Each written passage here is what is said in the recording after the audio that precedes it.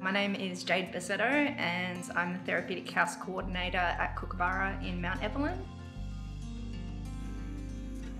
I am from a long line of youth workers. So my grandma's a youth worker. She works at one of the first ever kind of boys' homes back in the days. My mum's a youth worker, my auntie, and it's just something that I guess runs in my blood. I'm really passionate about trying to do kind of good things for kids that don't have many people in their corner.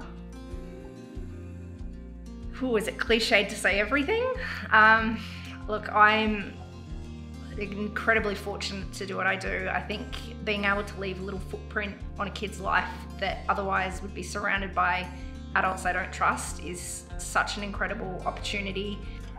I love being able to make kids laugh and just give them, even if it's just one happy memory in their childhood that they may not have otherwise had. That's a really hard question. I don't think that too much surprised me. I think it's surprising how quickly the bad days are overshadowed by the good days. I think it can be really intimidating when you first go into the role, and then once you start to find your feet and build relationships, it's crazy how quickly the good days come in and you think, how am I being paid to do this? This is just fun.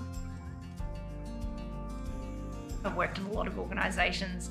Anglicare is by far leading the way and paving the way for what residential care should look like. And it's a really massive privilege to work for an organisation that's always fighting for more for these kids and for their employees. They really take care of you and make you feel like you're part of a community, which is really special.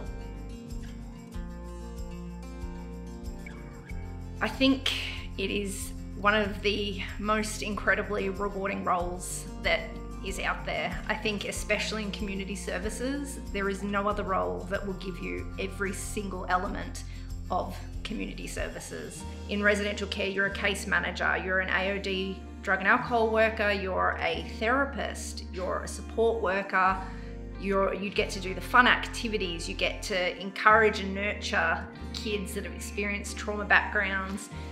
It is so all-encompassing.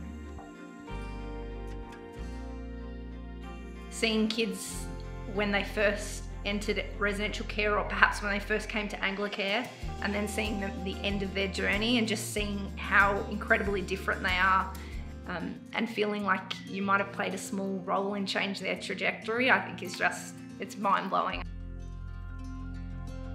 Keep showing up, keep giving them a reason, and make them feel like they're worth showing up for.